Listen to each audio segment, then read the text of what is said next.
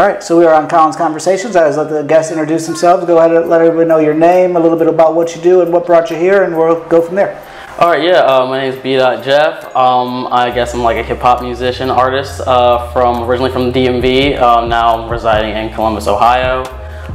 Actually, I found out about your podcast through Jamil Show, who was on the podcast at some point. That's a homie of mine, collaborator, longtime collaborator and stuff like that, so yeah. Excellent. And you didn't come all the way from Columbus today, did you? Yeah, actually I did. That's badass. We're going to have to make sure this episode's completely epic. I'd be kicking myself if we got out of here and I didn't find out. I'm always interested in how musicians come up with their stage name. How did you come up with B.Jeff? So my government name is Wade Jeffrey Blair II. My father, I'm named after my father, so my father's the first. The reason why his name is Wade is because my late grandmother, his mom, her maiden name was Wade. So literally keeping the name in the family kind of deal, naming my dad Wade, which is why they actually called my dad Jeff his entire life until he went to college and when people knew him as Wade instead of Jeff. And so my grandma would call me Baby Jeff as like her nickname for me, because like I'm just my little dad, you know what I'm saying? But they didn't. Little Wade was one that stuck a lot, and like she would call me Baby Jeff. And as I've been through quite a few artist names, I've changed my name a lot because I could never find one that stuck until now. And originally it was Baby Jeff spelled out, and I was like, I'm not gonna be like Birdman and be called Baby my entire life. That would suck. And so I changed it to B.Jeff, but it was supposed to be pronounced B.Jeff, like literally B.Jeff.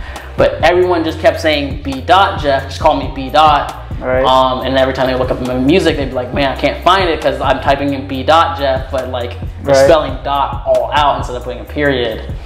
And eventually I changed my spelling to B.Jeff with asterisks, but then nobody wanted to type out 2 asterisks every time they type out an artist name. So I rebranded it, took out the asterisks, and it's all spelled out B.Jeff. So that way it also matches all of my social media and everything like that too. So like literally B.Jeff 301 all spelled out, and I can just say that every single time. And then the 301, that's the Maryland zip code? Yep, and this is the area code, I mean? Yeah, area code where I'm from, yep. Right. I figured that out, but then I was like, how does he get B.Jeff out of Wade? You know, yeah. My middle name's Jeffrey, and like it's a whole family thing. Yep. Puts it all together. And I don't know if you caught our last episode, but I've been giving gifts lately for podcast gifts.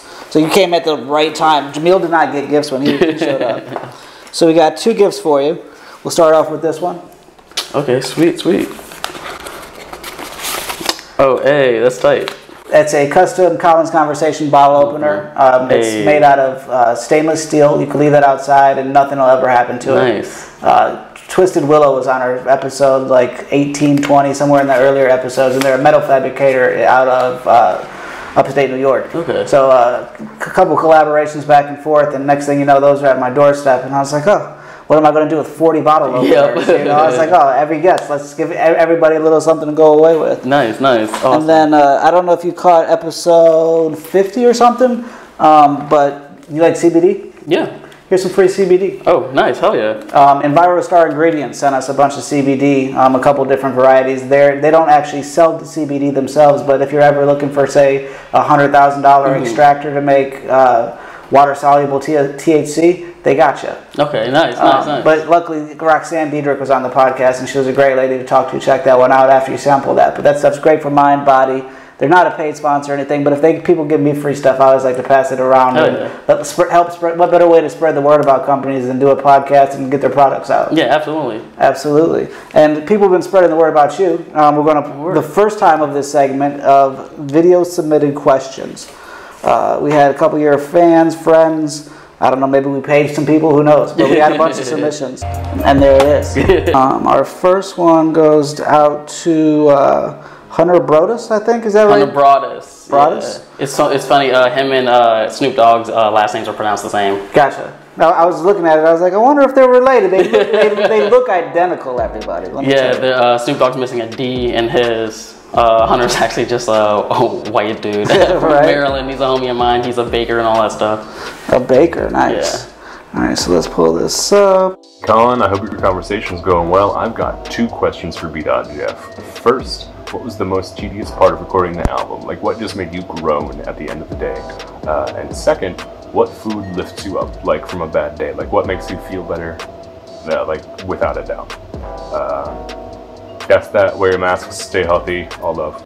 So that was 2 questions. What was the most tedious part about making the album, and what food makes you smile, it sounds like? The most tedious part about making the album, most likely was getting the correct sound samples that I wanted. Because being a solo artist and like producing most of the stuff myself, I didn't have the necessary like certain drum samples that had like the correct sound that I wanted for everything. So like I ended up having to trash and redo a ton of stuff like Shadows. There's like 9-10 different versions of that song out there somewhere. Jade Roses has probably like 7 different versions of it out there somewhere. But yeah, and that's why I went up to X Diggity D, or Diggity D is how you're supposed to pronounce it. But that's why I collabed with him on it, because he had a lot of sounds, and like he is a former drummer too, so that ended up working out really well in that regard, because I didn't have to struggle with that for a lot longer than I actually had planned that I'd be struggling with it. Nice. And food that makes me happy. I feel like that's some sort of inside joke there or something, or something between you guys. I mean, I really like sushi. Sushi is my favorite food. So like anybody that's friends with me know that sushi is my favorite food, period. Specifically, I like eel rolls a lot, eel cucumber rolls, or eel avocado rolls are really dope. Right, nothing's better than the, next time you're up in this area, Pacific East has the best sweet potato roll. Okay. It's got like a slight bit of a crunch. Like I could eat all day for most foods. I could eat like 2 orders of that and I'm completely stuffed. It's like the perfect level of stuff. Nice. But sushi's always good. Let's go into our next one. Tyrell Compton, ring any bells? Yeah. Let's see what we got here. What's up, BdotJeff, the homie? I had a question for you. So, what were the top 3 songs that you were listening to while creating the project? And how did they influence the production while you were creating the project? Ooh, man, that's a good one, actually. So we're talking about the YK2 project. Yeah. And what do you got for them? What's crazy is I was listening to a lot of albums, I guess. Like what I do is I will listen to like a whole playlist full of like albums that like inspire me, that I'm feeling at the time. So I guess if I had to pick it down to songs, definitely Jet Fuel by Mac Miller. That was one of the main influences behind Warp Drive. I pretty much took the same key as that song and like flipped it for myself. Probably another Mac Miller song off of Good AM. What is it? It's the one with Schoolboy Q's like talking in a skit. Perfect Circle. It's the really long one. It's like halfway through the album, and then man, I'm gonna have to say probably like Pothole by Tyler the Creator from Flower Boy. Gotcha. That the Mac Miller one, the truck I've got out there will not play burnt CDs, and one of the few actual bought CDs I have is Good AM, and that's been playing on repeat in that truck for like a year and a half. Nice. That's one of my favorites. I figure if you're only going to have one CD that keeps continually playing, it might as well be a good one, right? Yep, exactly. Who do we got next? Yeah, like a bunch of these came in the last day or so. Yeah, I got a lot of texts telling me that they were sending stuff in. So this was a 2-part submission from our good friend Jamil. Nice. Hey, BdotJeff, Colin Conversations. It's Jamila in the show. My question is, what song, if any, on the album means the most to you? Okay, what song on the album means the most to me? Man, that's hard to pinpoint down to one, but I guess if I really were to say one, Faraway X, Faraway 10, Broken. Mostly because I was going through a really rough time in my life. That song was originally like 6-7 minutes long, and I had to chop it down to about 3 minutes, which is just the broken poem at the end. Originally, it was a super, super, super, super personal song, way more personal than it ended up being. And then I realized I even had to bleep some stuff out because I was like, I can't technically tell people's business like that or say certain things. But I ended up shortening that one down. But that probably like means the most to me, mostly because of the fact that these are just two poems back to back that I was just like venting on about like just not liking where I was in life at the point in time. And like, I feel like if I hadn't like gotten that out on like paper or even like on record, like my mental state would not have been like the same at all, and I probably wouldn't have been able to like release this project, because like that's really like that track being the climax of the album was really like the glue that kind of like put it all together as kind of a concept. Gotcha. And when you say that you had to shorten it, you had to cut off a couple minutes of it, is that just you felt it wasn't going to be, people didn't want to listen to a 10-minute song, or what? When you say had to? For one, I was actually, this album around, I did a lot of research with like how to market an album, what people would listen to, the lengths of songs people like generally don't skip, things like that. And a spoken word or a poem track that's about almost 10 minutes long, most likely won't be getting a lot of listens. Right now, because I shortened it, a lot of people are listening to it way more than I thought it was. One of my collaborators, Happy to, like, that's one of his favorite tracks on the whole project, which is kind of crazy. Because I thought because of how personal it would be, people wouldn't like it as much, especially because it's not a song. That was a huge thing. Like the song structure behind it was like super loose. There's no chorus. It was just a poem, end, poem, and I wanted to create an album that didn't extend past 60 minutes. I wanted to get it ideally less than 45 minutes or at the 45-minute mark.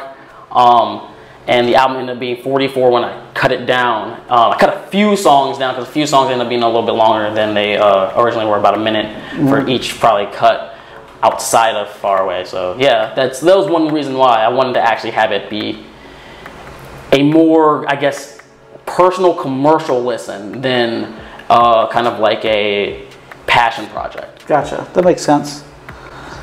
And we got one more from Jamil. Hey, BdotJeff, Colin, how's it going? It's Jamil in the show. My question for you is, what was it like working with another producer on all of the songs for the album? That man's never not smiling. Every time I've ever seen him, it's always that big grin. What was it like? Originally, I had to pretty much, I did a lot of like contemplating on who I wanted to help me out with the production on it. I had the thought process of just being like, all right, I'm gonna send it all to Tyrell Fanaticus, since I work with him so much. I even thought about just sending the whole thing to Jamil and having Jamil work on it. But ultimately I was like, well, I work with these guys all the time.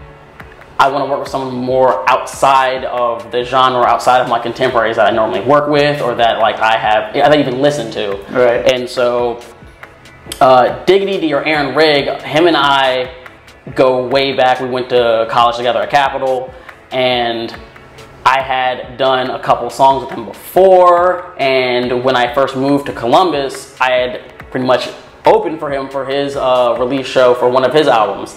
And so I already had the relationship there, and I just kind of was like, well, this dude literally hears certain parts of the songs that I'm literally looking for someone else to have the ear to be able to hear. Right. And so I hit him up, and he pretty much was like set to go. So like it was really weird at first because I thought we'd just be sending stuff back and forth. He'd take care of whatever and send me back. And then eventually we were like, we have to sit down in the same room together. Stuff will not get done. It'll take way too long. So I brought him the stems. We sat down, and originally I thought I was being like, I had to like tell him like, yo, if I'm like straight up being too bossy, like kind of like being a dick about this, like it's like you can tell me and let me know, because like yeah, I know it's like my music, and I know you're a musician too, so you know we're kind of sensitive about our shit. Like so it's kind of funny that if you don't want to say anything, but I totally understand if you like I'm being a dick. And he was pretty much like, no, I agree with a lot of the stuff you're like, a lot of your sentiments. So a lot of it was like a huge communication barrier that like we had to break down one day after like working on a few songs. It's kind of just like, all right, I need to know where you're at mentally. You need to know where I'm at mentally on this project, and so that we can work together like in more fluid motion. And like from there, like we were cranking things out. It was like pretty interesting, mostly because I had all the melodic stuff done, and I just really needed him to rework all my drums. And pretty much a lot of the stuff he kept telling me is like, man, these pockets are pretty much there. I'm just going to be taking some stuff out, changing some sounds around, and then he added some transitions in. It was like pretty seamless once we got through that barrier. That's awesome. A lot of your music is real. You could tell it's a real personal thing. So I could kind of see you kind of taking that. You know, this is how it needs to be done. You know, it's funny too how you mentioned how you're already doing research to see how things would be better received, but yet my impression from your music is like it's more of a therapeutic release more so than looking for that commercial gratification. I would say that, yeah, definitely, especially because I'm not really looking. I love commercial music. That's really what it is. I love the sound of like the lush vibes, you know, like piano like chords that are like everyone uses, same certain progressions that like every hip hop sample has ever used, period. Like there are certain things that I'm just like, man, I want to flip that in my own way. Kind of like, honestly, kind of like a Donald Glover kind of situation where he likes to take popularized sounds and just kind of like make them as weird as possible and experiment on top of like an already existing like sound. Gotcha, that makes sense. And our last one, we got a couple other ones, but just to keep everything rolling, our last one is coming from, I need your help with this one, Sean Pugh? Sean Pugh. Yeah, awesome. Former bandmate, sweet. Questions. What's your Mount Rushmore for rock and metal rap acts, and when are we collaborating? So that's your Mount Rushmore for metal rap collabs, and when are you guys collaborating? Okay, man, so Rage Against the Machine, number one. Linkin Park. Two more. I really like Fever 333 right now. They're like kind of like a newer act. It's the vocalist. Oh my goodness, it's a band that they just retired, and then he pretty much made a new band immediately after it. They're really dope.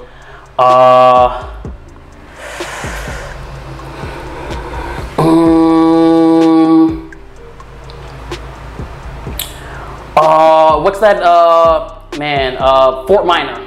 That's what it is. Gotcha. Yeah, when Mike Shinoda does the Fort Minor stuff, I love like the way he incorporates Styles Beyond and like a bunch of other like extra like rock metal stuff into his music that like you wouldn't ever hear in like hip hop and like a normal like radio setting. Right.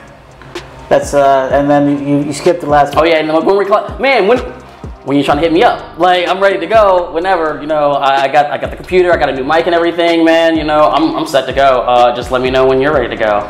And there it is.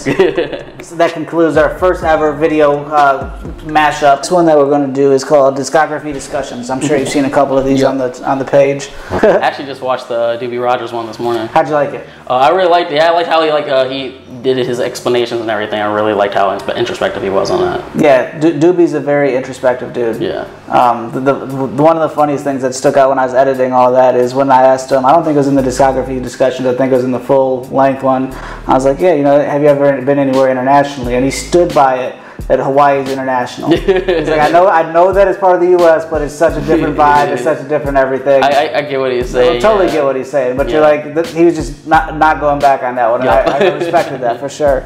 So within the discography discussions, kind of like you saw in his, the whole idea is I'm going to go through, we're going to go through the whole YK2, and then we got a couple little singles I pulled out that I think could kind of just give us the backstory, you know, who produced it, how long did it take, what does that mean to you, any special references that people, you know, the behind the music for the fans while you're still alive and you haven't, you know, ruined your life with drugs or anything like that. The first one on it is Welcome. It's about an 8-second, just kind of a PSA almost. Yeah. What made you feel that you needed that introduction to it? Going with part of the learning how to do like pretty much sculpt an album in a way that's more listenable in terms of like a, I guess, for making it a loose concept to a bigger concept. I wrote out a letter to myself back in 2018, 2019. In the start of this, it's a whole like long message. If you take every little skip I guess they're skits, but you know, a little snippet that I have of me just talking, no music in between like certain parts of the album, and you put them together on top of the welcome. It's one long phrase, one long sentence pretty much, and it's pretty much just part of the glue that sticks it together. It has all the songs like, you know, make sense on top of each other with how crazy different they sound. Gotcha, so it's kind of just that binding piece. Yeah. Did you already go through the whole thing and think something's missing, or did you kind of already go through it from the gate when you already had those? So what's funny is I had most of the songs, including some extras that didn't make the cut, and then I originally had the orders completely different. I wrote Sarah Landing last, the very last song I wrote last. That originally was going to be the first song, and it was almost going to be a YK2 in it. So like the last song would be first, and like it would go through in a different kind of order. But I decided that I wanted to tell more of the actual, I guess, feelings from me moving from the DMV, from moving from Maryland all the way to Columbus, and like why I was like moving. So then that short intro, then we go into Summer Snow. What can you tell us about that? Summer Snow was actually the very first song that I wrote for the project. I wrote it back in 2018. Not that long after Mac Miller's death. I was going through it really rough around that time in general, and then like his death on top of it was not the greatest thing for me mentally, him being one of my favorite artists and everything. So I originally had that beat produced back in 2017, I think, 2017. And so I finally was like, well, I have something to write to it because I like this beat, and I originally was going to sell it, but I like it so much and I actually have something in my head for it now that I'm just going to go ahead and write to it. Originally it was just the first 3 verses. There was no bridge, there was no 4th verse, but there was a section for it. And originally I was going to have Tyrell Fanaticus go on the 4th verse, but instead he pretty much backed off the verse and said, I'll sing some ad-libs for you instead, but I think you should just take that 4th verse for yourself. And it took me a few months to write it, but I finally got it down and I wrote the 4th verse for it, so it's pretty much how that came to be. It's about pretty much the beginning stages of me wanting to run away from my problems, pretty much due to my mental health and stuff. I have depression, anxiety, all that kind of stuff. So I'm thinking, okay, the key to me not being as depressed would be like to get out of the situation I'm currently in. Like move, change states, gotta be somewhere else, live somewhere else. And that was pretty much like me making the decision that like, man, nothing ever goes right, I gotta go somewhere. Dancing with Depression. So Dancing with Depression is I would say is the one song, actually no, it was one of the 2 songs on there that I produced way just completely different, had a completely different mindset of like when I like made the like instrumentation, like when I like composed like the whole thing. I'd been listening to a lot of Smino around the time and I was like, man, how does Monte Booker do that? Or Monty Booker do that? I always say Monte, I got cousins named Monte, mess that up all the time. But I was like, man, how does he make his like production sound the way it does? And a lot of it has to do with like, this man uses Foley. Like just random like pins dropping, closing, opening the door, turning knobs, like keys jingling. He uses a lot of Foley in his like production, which gives it like a more, I guess, sense of area. Like you feel like you're in a room. Right. Next to like, you know, with all like the processing and stuff with like reverb and everything. And so I pretty much went back to Tyrell and Jamil and I asked them, man, like, do y'all hear what I'm hearing, right? Like, what does he do? And Tyrell sent me some stuff back. I was like, yo, this is kind of like what Monte does. And like Jamil sent me like a couple of videos, like, hey, he does like some breakdowns here. And that was like, through that, I kind of like learned how to incorporate more acoustic sounds with the digital sounds. And I went to the homie Happy Tooth, whose name is also Colin. Happy Tooth Colin, I like that already. And I always wanted to collab with him. I had met him not that long after I originally moved to Columbus. He's actually the brother of someone I went to school with at Capitol as well. And through that, and like performing with him at the same like places a couple of times, seeing him like live, playing with like opening for his band, or I was getting ready to open for his band, but like we had like done like, you know, shows and stuff together, and I'd seen him at like around the place, and like I finally like asked him, hey man, you want to do this project? And he was like, I've been waiting for like this collab for like forever, because he apparently was also a fan of my music too, and we were just like we're waiting for each other. So that's a song that's relatively about the actual move, the whole pop the cork, now I'm the man. At 23, had my whole life planned.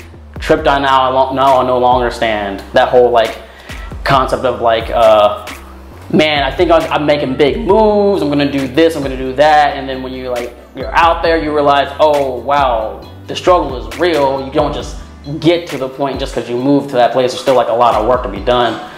So even if that's, you know, like a physical plane of existence, you know, a mental like state of like progress in your like mental state, or like even like with relationships and there being like, you know, trials and tribulations with that, and you know, literally like living with another person, having to deal with how they live and them dealing with you and all that kind of stuff. Is like, just because you move that one place, all your problems aren't going to be solved. You know, just because you have a kid, all your problems aren't going to be solved. Right.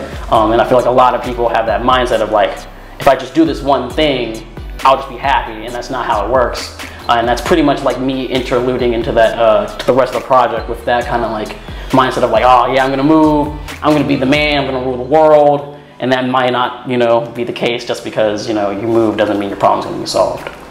What made you pick Columbus? Was it just the Capital University, or? That was the main reason, yeah.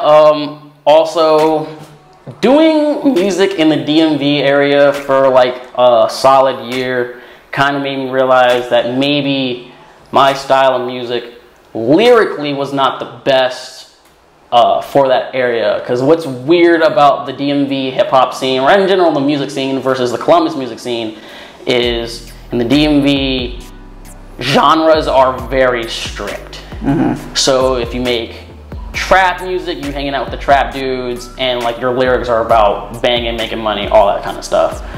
If you make like the stoner music, your stuff kind of sounds like Wiz Khalifa or Currency. You guys tend to stay in that lane. You do that kind of music, make those kind of beats.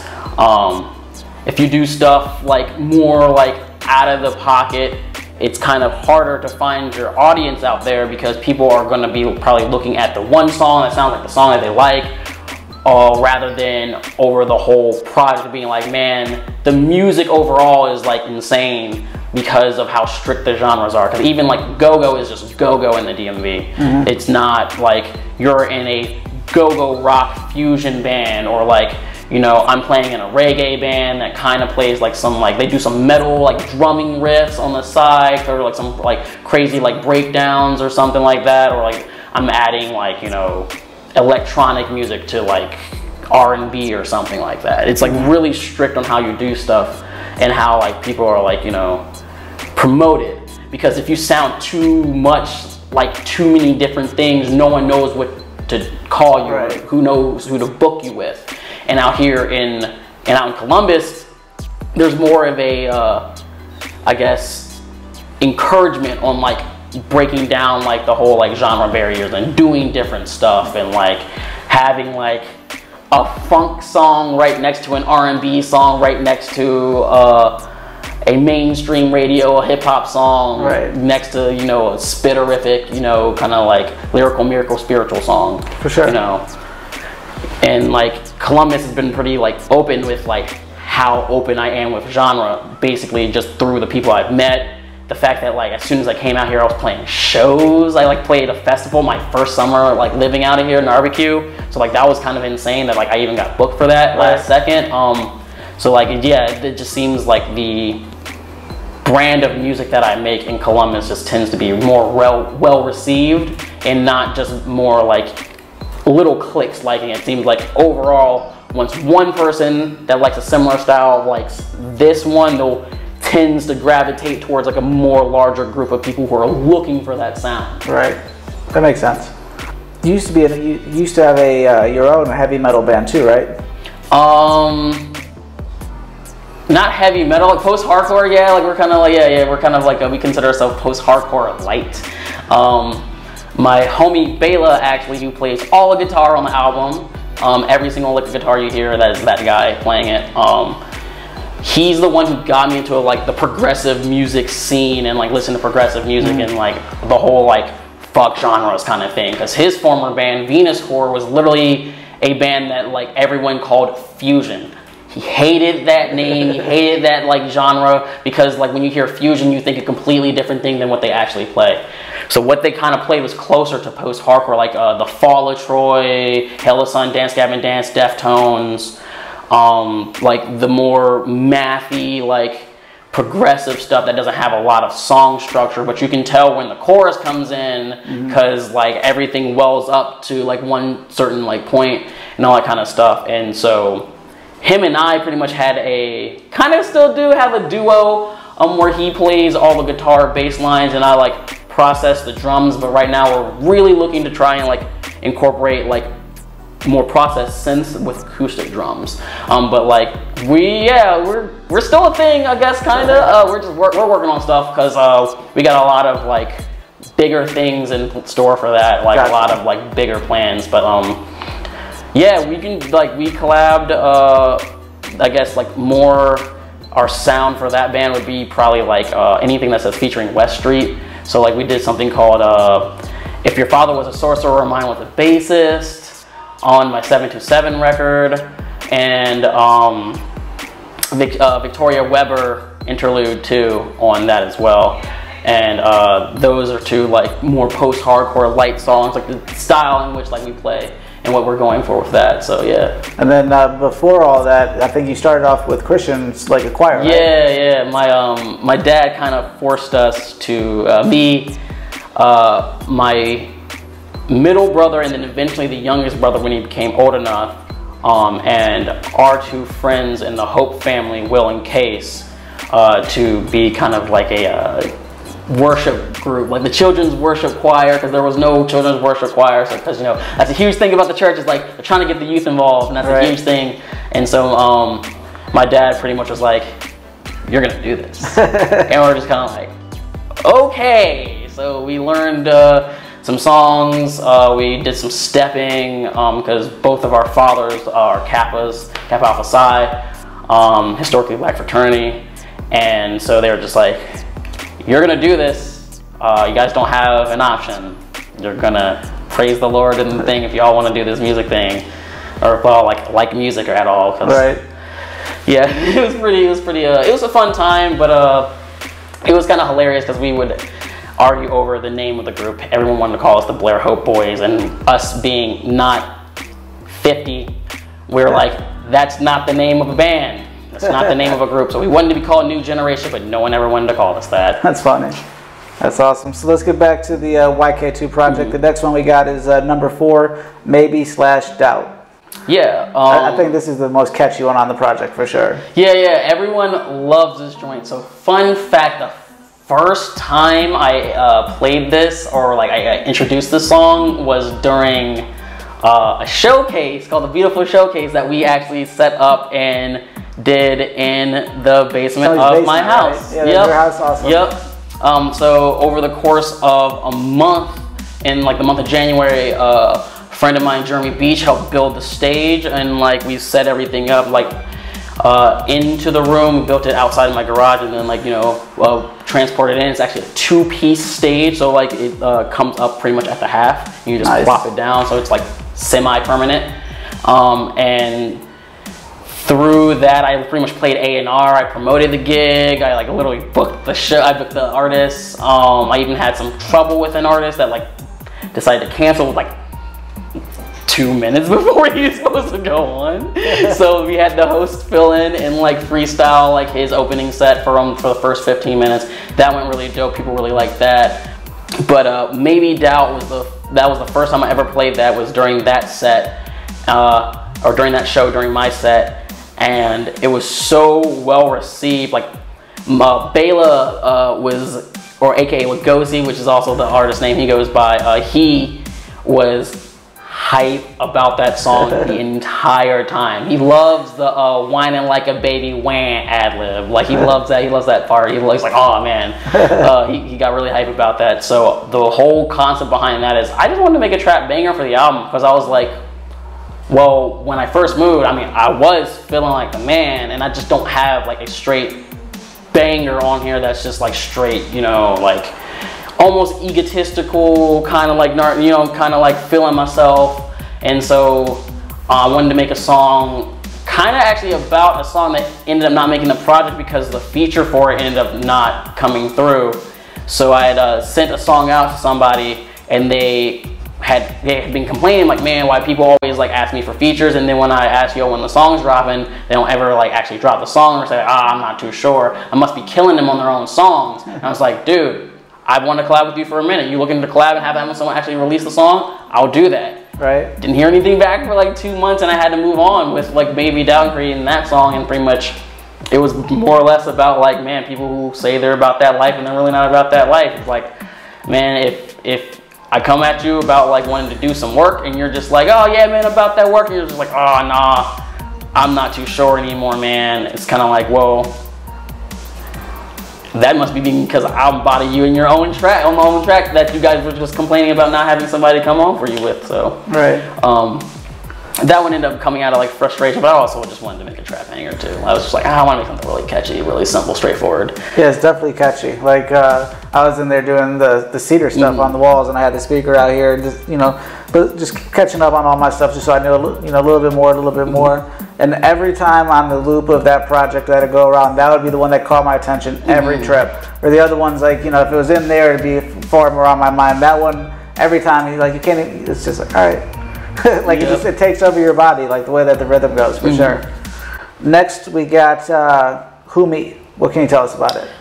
So the reason why it's called Who Me Dream State is because originally when I made the album, it's going to be like a longer album, like 16, 18 tracks I was originally going to do, and Dream State and Who Me were going to be completely separate songs that went into each other, intertwined in some super complex way that I was going to do it. And then I ended up in the actual beat session itself, I decided I don't like the way Who Me sounds. This sounds more like Dream State. So I just moved all the instruments to the side, and I was like, I'm still going to do it in the same key so that it like melts together properly. And when I made Who Me, I was like, all right, I'm going to pick the most random like lead synth sound that I can find. Found it. It was like almost on like the first, maybe second like instrument that I like found. I was like, oh, okay, that's the one. And then like playing it out and everything. And then I was like, man, I wonder what the new melody like lines sound like over top the old melody lines. And then eventually I just put them on top of each other. And I was like, oh, that's the bridge, outro, like breakdown, kind of like right there. And so,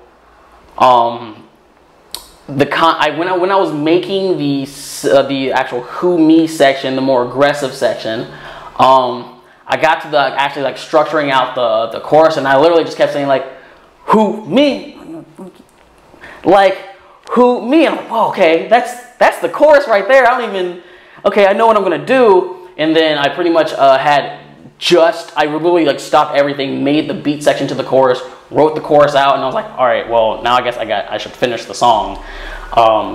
And I wanted another feature on it, and my original feature ended up also like bailing on me. So I pretty much hit up Tyrell Fanaticus, because I was like, well, I know he'll hit me back for sure. And so he got back with me with a verse after like a while. Like the whole process took like, a few months in general for like almost every song for the most part, unless I made it right then and there. And so like I finally got his stuff back. And yeah, pretty much it's just, the song is about more or less in general people doubting you, and you're just being like, me really, like those things that you're saying about me are very severely false. I definitely don't have a crap flow, thank you, sir. But in general, like it's about like people like and just wanting to put you down because they don't feel good about themselves, and you're just like, I don't feel like that's the truth right there. Which is why the chorus is like when people at the end, it's like they say, man is about to blow, yeah, that's me. You know, I say that line literally just because it's like you hear all like the negative stuff, and then like that like then that one person is like the few people that are just like, nah, man, like they don't know what they're talking about. Once you get that actual like validation from like the people that you've been actually wanting to get the validation from, it's like it doesn't even matter what these people are saying anymore. Like I can make jokes about you, y'all talk about how I got a crap flow, man, you're all off beat on your own songs, like that kind of like mindset of like, I'm gonna not believe what you're saying about me just because I know the people that I actually care about are giving me the validation, which goes literally into like dream state being a kind of like an entendre on top of itself. Like I'm living in this dream state, like, yeah, the people who are giving me validation are the ones I want validation from, but at the same time, they're still my peers. I'm still like same level as I was before. Just because I got that validation doesn't mean that I'm like the next Jay-Z or the next Kendrick Lamar or anything like that at all. But also it means I'm living in like this dream state of like, this is where I want to be. I want people to like feel that way about my music, the way that these people are like, the people I want validating me have been validating me. And so it's like, you can even like take that in life, like literally like, yo, you think you're doing a crap job at your, you know, at your place of employment? Maybe, you know, that one person that like you respect their work ethic the most are like, nah, man, like I know you haven't been getting like recognized, but like you're doing a dope job. Or like even like that one sense you're like, man, I feel like I'm not parenting my kids right, and your kid says that one profound thing that you're just like, man, maybe I am doing something right kind of situation. You kind of touched on something there. I know you mentioned in your early submission that early on there was some instrument you were playing, right? Yeah. What instrument was that? My memory sucks. So I originally played baritone, the baritone horn, in elementary school for about a year before I quit due to bullying. Yeah. And as somebody that early on got shut down in the music path because of bullying, you've now become a grown man and you're putting out really unique feeling, like it's very unique to you and your situation. How do you overcome the people that talk the shit, like you mentioned, the people that are having a bad day, so they see your song and they're like, oh, that song sucks, they might not even listen to it. Or, you know, how do you deal with those criticisms and still be able to put out that authentic you music? It's funny because a lot of it has to do with like in general like just talking to like the peers of mine that like I like respect, like specifically like I talk to Bela about like this all the time, like, man, like does my music suck? And he's because like I'm like, dude, you like play music, man, so it's like if my shit sucks, man, like I know you can hear it for sure. And he's like always like, nah, dude, it literally doesn't. I just think these people are just like, you know, they either like just don't mess with it because it's different, or like they just, you know, they're just premeditating. They're just like, they feel bad about themselves or whatever. So a lot of it has to do with like venting a lot is like a huge thing, because that's one thing like in general. Like, by the way, if y'all have mental illnesses, I definitely recommend going to therapy. It's not for everyone, but at least try it.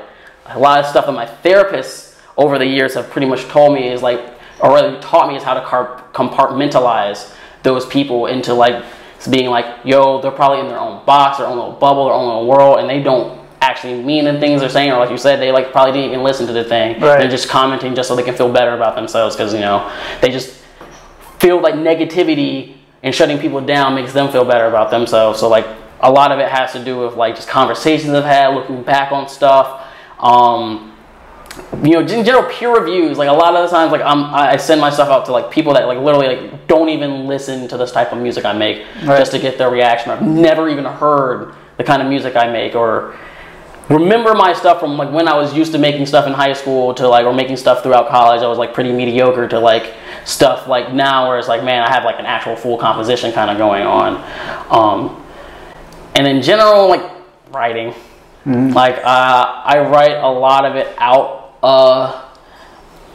in kind of like, I'll put them all into like one bubble of like, this is how I feel because of one situation that piled on top of another situation, and I'll make a song just about the feeling that I had, and it'll be like a bunch of different subjects, or like why I feel that way. Like my song Insecure on my Sorry Awkward record, like that. The first verse is about pretty much someone using you for your time. The second verse is about someone using you for like gain, like, you know, like, hey man, put me on, but we've never been cool. You only talked to me twice in 12th grade. Like, right. Why are you trying to come with me now that you see that like I kind of like have been like doing stuff, right?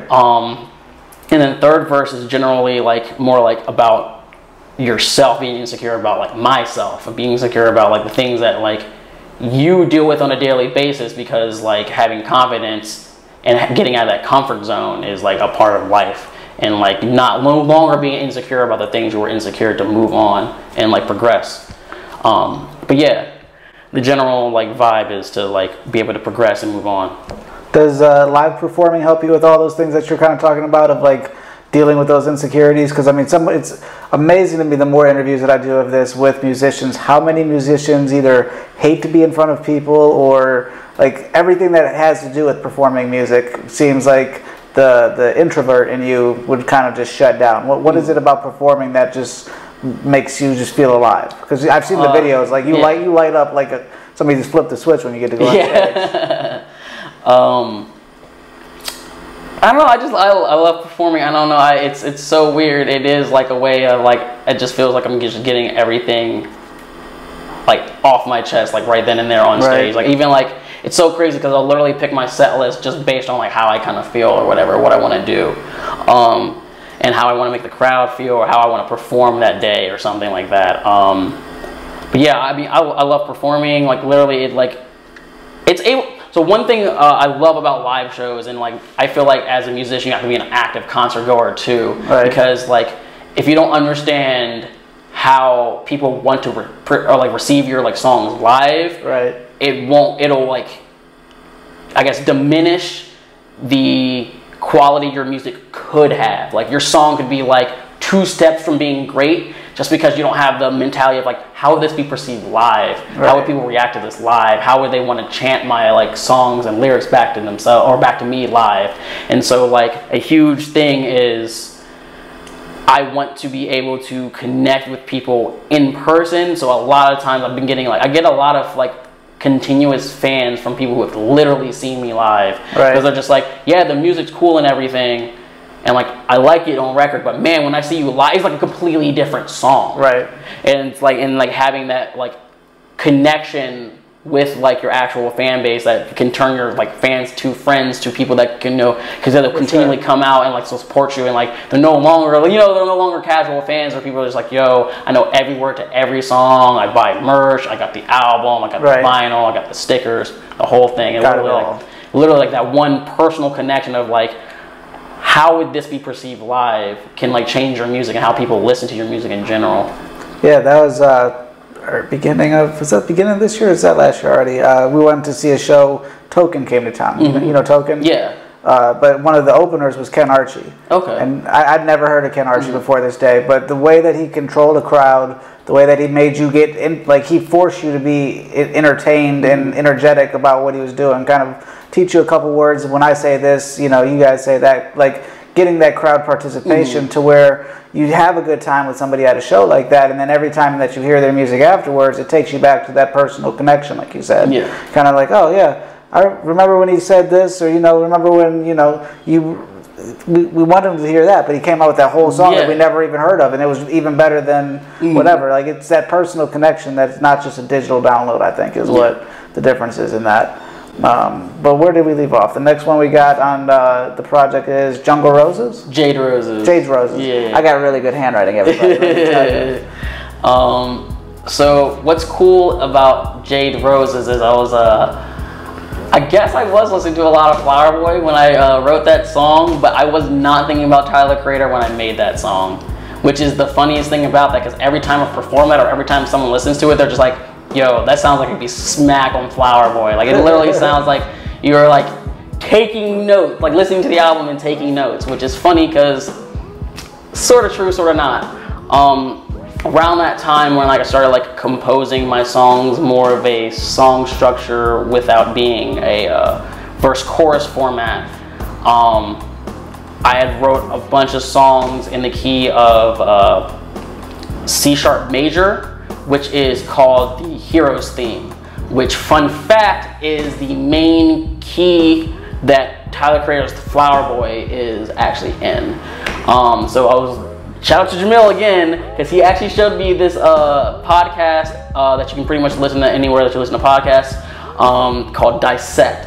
And it's just, how does he say, it's a long form musical analysis in short digestible chunks. That's the motto of the whole thing. And it's like 30-minute, maybe 40-minute like episodes where like he analyzes one song from an entire album. So the whole season will be one album, and he'll like analyze it song by song. Have one episode for introduction, one for outro. And within like the seasons that he did Flower Boy, and that was the first one I started with, because I was like, well, Flower Boy is my favorite Tyler project, and like that's the one that pretty much had me like obsessed and being like, all right, I have to go back. There's no way I can't go back and listen to Wolf and listen to Bastard. You know what I'm saying? Because how did he get to this point from where he was? And I had, you know, and during that podcast, they explain literally the actual like musical like theory behind of what he did. He did a lot of like classical stuff. He did a lot of stuff that was like very jazz oriented, stuff that like hip hop guys just don't do, or you just don't hear on a hip hop record, period. Right. And one of those main things was he changed the chord structure for quite a few songs in the key of C sharp major, so that they was pretty much a reference back to the previous song that had that key, but he had just reworked the way that the chords actually played out. And so I had originally wanted to make 7 EPs about the 7 deadly sins, and the first one I was going to talk about was going to be Envy. And Jade Roses was going to be on there. Pokemon Emerald was going to be on there because of the green, and then Leaf Green was also going to be in there. Like there was all like 3 things that had like the green thing, and they're all in C sharp major, and they're just going to go into each other like super fluidly. So like through literally like just pretty much learning through another podcast, I was able to apply something that someone I actively listen to on a daily basis into like a song. And I just wanted to have a song where I was like singing a lot more on it. I just wanted to challenge myself to sing a lot more on this project in general. So Jade Roses was like a huge one that came out out of just straight envy that of like pretty much of a relationship that someone was having with another person that like I wish I had but could not have. Right. Like, you know, the rose in my garden's not growing for some reason, but for some reason it's super sunny over there, and we're right next to each other. We're neighbors. So yeah. And when you make a song like that and you put it out, do you anticipate those people that it's subliminally about hearing it, or what's that process like for you? If they know, would they be able to figure it out if they listen to it? Yeah, the fact that it's happened before, yeah. yeah. I wouldn't be surprised. My song "Our Lush" is actually about someone specific, and back when it's about unrequited love, so it's about a former love interest, and when I actually went back to Maryland to hang out with them for a bit, they literally asked me if the song was about them, and I was like, huh? What was that again? And eventually I actually admit, it's like, yeah, it's about you. So I've had that happen. Yeah, people come up to me and be like, is that about me? And being like, yeah, I'm not gonna sit here and lie to you and say that's not. So yeah, I anticipate it happening, even if I don't drop names or anything. But I don't anticipate like reactions of like how, you know, if they'll react negatively or not. Mostly just because half the time it's like an expression of like what I'm feeling. I'm not really like saying anything that would like, put them down or anything like that. Gotcha. That makes sense. Let's move on to our next one's what, PKMN? Emerald, yeah. And that's Pokemon, right? Yep. Is what our acronym's for? Yeah. So it's you kind of touched on that a little bit before, but kind of give us if we didn't hear that last clip, what can you tell us about that new song? Yeah. So Pokemon Emerald, or PKMN Emerald, or Please Keep My Name Emerald, is a song about pretty much envy. Not necessarily jealousy, because that's one thing I did learn, is that jealousy and envy are two different emotions that you feel. Envy is wanting something that someone has that you don't have, and jealousy is the fear of someone taking something that you have away from you. And so I wanted to pretty much make sure that I like hit those points when I made the three songs, Jade Roses, Pokemon Emerald, and Leaf Green, was that I wanted it to be about envy, not jealousy. I wanted something that I couldn't get. And please keep my name Emerald literally just means more or less, you know, just keep my name green. I'm feeling, you know, envy, I'm green for envy type of deal. So it's like, still think about me in the sense, I hope you still think about me in the sense that I want you to think about me in. And if you don't, that'll like shatter me. That's pretty much what that kind of like concept is. And like, which goes with the hero's theme, C sharp major, that Jade Roses, Pokemon Emerald, and Leaf Green all are in. That I got after Tyler's Flower Boy, was that I wanted the heroes, because it's normally like the hero's theme comes out when the hero of the story is dealing with something of trial and tribulations, either like positive or negative. A lot of the times it comes out when, you know, it's at that point where the hero of the story has to make a really like crazy decision, or like they're testing their actual morals and everything like that. And a huge part about how Jade Roses goes into Pokemon Emerald is, if you listen closely, at the end of Jade Roses, I don't finish that the piano phrase. It literally goes womp womp womp, and there's no, and it doesn't go back to the C chord, the C sharp chord. So then when Pokemon Emerald comes in, it immediately hits that same exact chord on beat, which is why they're spaced perfectly like that. So it's like wah wah wah dong boo doo doo doo, and it goes into the whole thing. And when I made that originally, the poem at the end, the second part, the poem is called Nostalgia, which is pretty much about going back to a time where like you weren't as stressed about X, Y, and Z. You know, I didn't have to think about, you know, what's making me happy. I didn't have to think about, am I happy every single day? Back when I could literally just flip on my Game Boy, flip on my DS, and just play Pokemon Emerald, before I had to deal with like us having like, you know, emotional problems with each other. The fact that before I had mental issues, before X, Y, and Z, you know. And through that poem, I wanted definitely to put the poem on the record, but I was like, I don't think I can like justify putting the poem by itself and still have another poem-based song. Having two on there would be kind of like diminish it from being like this is a musical record to like this is more of a expression of like just emotions or whatever, which is fine. I just didn't want it to be perceived as less of an album. And so I decided, well, I can always have a two-part song. There's always that. I can have two of those. And I ended up going to the studio, making the beat for Pokemon Emerald in like 30 minutes. That's crazy. Yeah, when I sent the drums out to Diggity, he pretty much didn't change any of the rhythm. Like he added like a couple of hits on with, or like another couple instruments or something like that. But other than that, he didn't really do anything but change the sounds. He pretty much like, this is perfect the way it is. I don't really want to do anything to this. And right before we were done with the record, right before mastering, I had hit Jamil up and I said, hey man, if you wouldn't mind throwing some like singing ad-libs on this just throughout the entire like actual song portion right before the spoken word piece, I'd really love that, because it would really bring the whole thing together.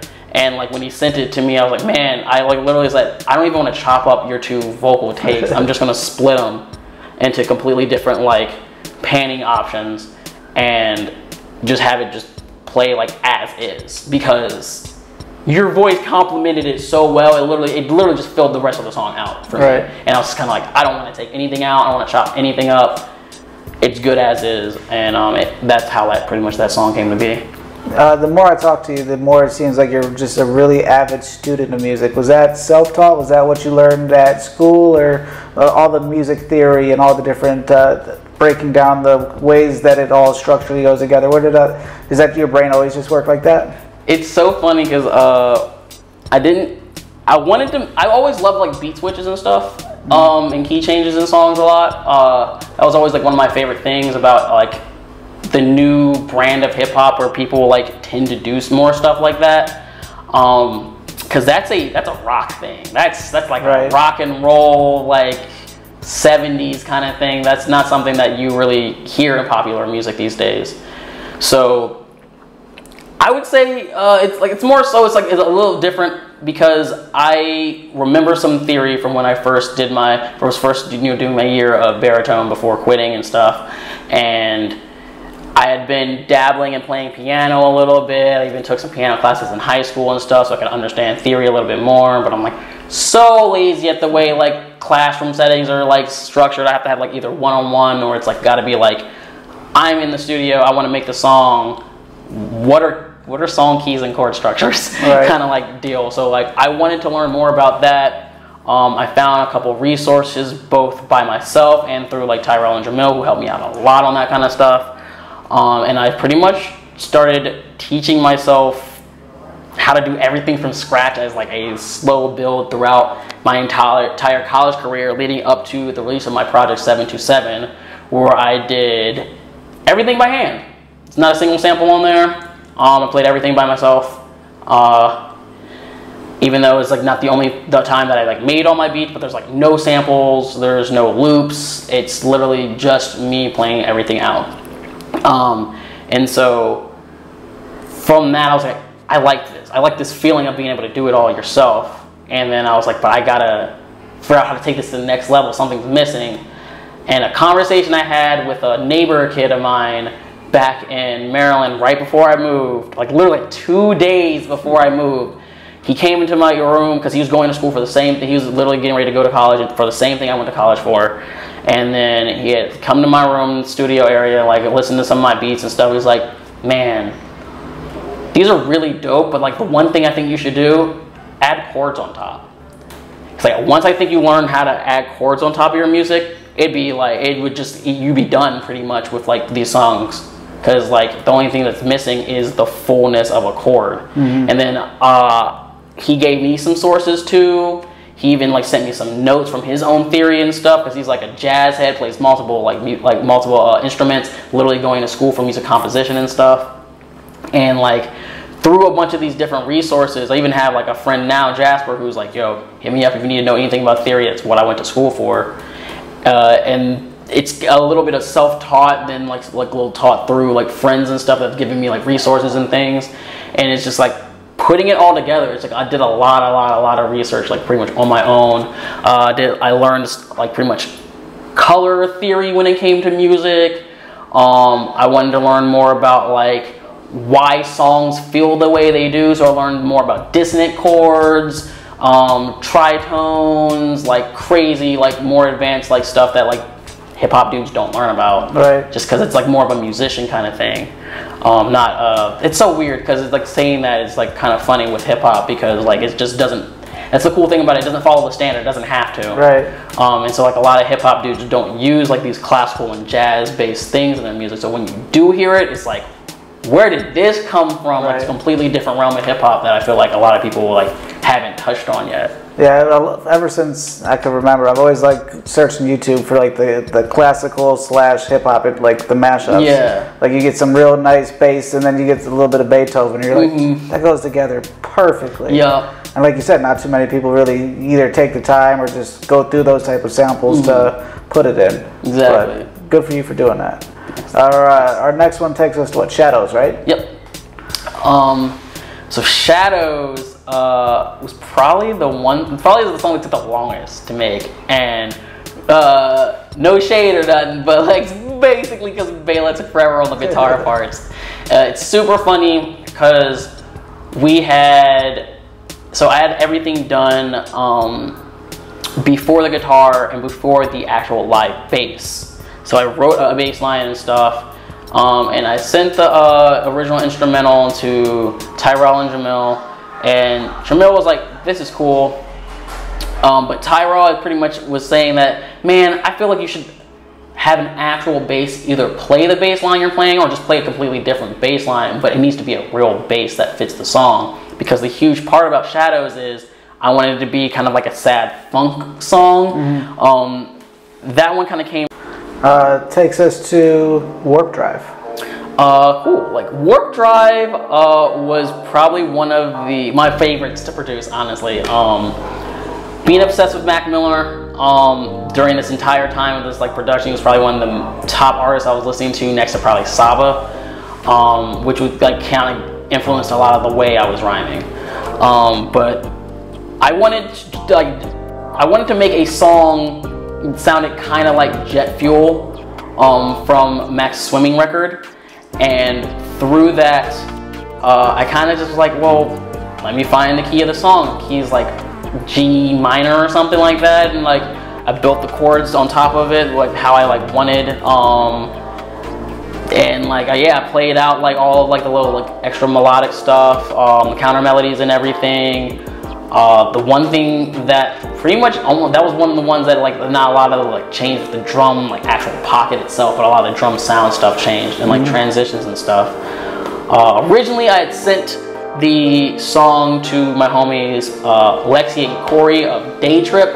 We collabed before on Separately Together on my Sorry Awkward tape, and I had pretty much only sent like Lexi sent her stuff back to me in like 30 minutes flat. Like it was like really fast. It was like her stuff was layered already and everything. Nice. Like doubles, ad-libs, the whole nine, and I was like, yo, let me get your stems whenever.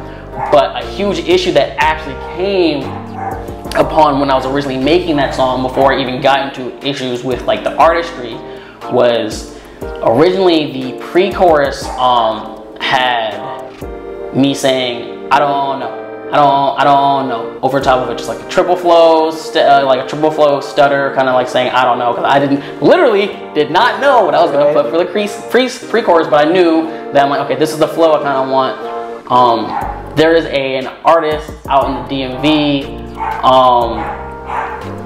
he goes by the name Black Prophet. I don't really care that like his name's out there or whatever, but he has a song called Clark Kent, and which is crazy is like I'm a big fan of his music, and I had posted a preview because I was like, man, this song's coming together really good. I want to give a preview of this song out there on like my story, and I had it out there, and I got some messages like, yo, man, what the fuck? This sounds like my song Clark Kent. This sounds like, and I got messages from other people like, yo, this sounds like Black Prophet's Clark Kent. I'm like, yo, that was not my intent. For one, I do that triplet flow as a literal warm-up for vocals, for rapping, when it comes to like doing flow.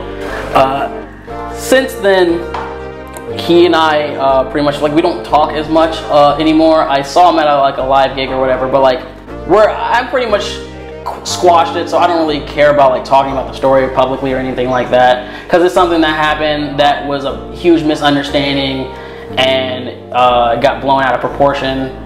But it's fine, everything's squashed, and like things are whatever. Even if he's not a fan of me anymore, I'm still a fan of him.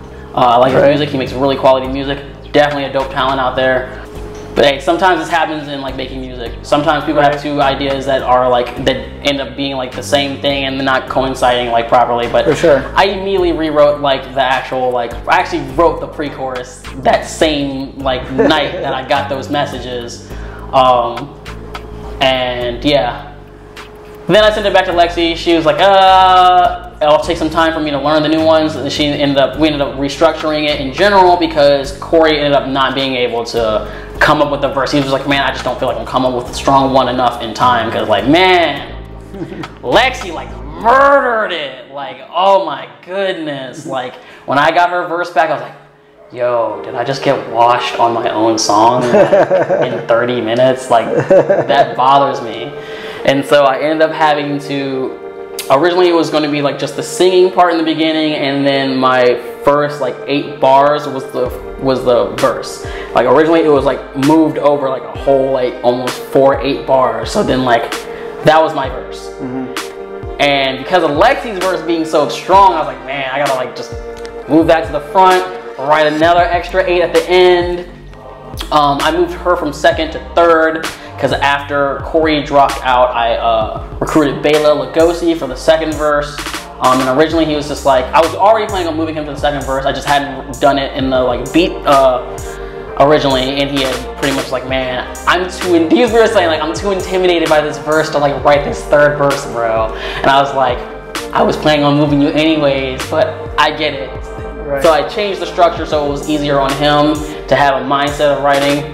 Like, okay, I'm the 2nd verse now. Okay, I got what I'm gonna say. And it took him a while to do that, and I literally had to hype him up so hard in the session because he was like nervous. He hadn't recorded in a while, and he was like, man, I just feel like my verse ain't really like that good. It's not polished. I'm like, dude, let me read your verse. Read it, and I was like, dude, this is fine. Just rap it, bro. And like from that, I've literally had quite a few people, like specifically one of my homies, like hit me up, was like, yo, those beginning bars of that 2nd verse, man, that literally stuck with me hard. And like since then, Bela was like, really? I was like, dude, I told you was fine, man. Told you your verse was fine. And yeah, so that one was like a real fun one to come out. And specifically the album version having the part 2 at the end. So what's cool is the original track is just in 120. It is literally the radio single like song that I like made. The BPM's 120. It's in a really accessible like key signature, and the single was like 3 minutes and 30 seconds. And I wanted to actually just like a straight tempo change on them with the same exact structure, and then just change the Wurlitzer from like being like more piano to a straight like underwater kind of sound. So I slowed it down from 120 to 104, and we restructured the drums a little bit, and I had that one long verse, and that's got like some of like my favorite bars on the entire thing, like some of my favorite wordplay on the whole thing.